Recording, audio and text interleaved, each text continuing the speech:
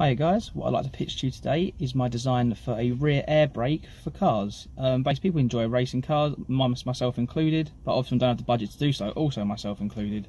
Obviously races are one in the corners, it's the most important part. You want to be the last to brake and the first to accelerate out of the corner. Obviously if you're competing against guys who can afford big Brembo style carbon brakes, you're going to be utterly outclassed no matter how well you drive. It's just a budget thing.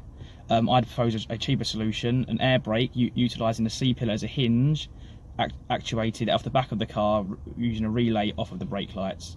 If I were to win, the money would be used to go back into the very calm system in my Rover Metro, to be used as a demo car for all my designs, including said air brake.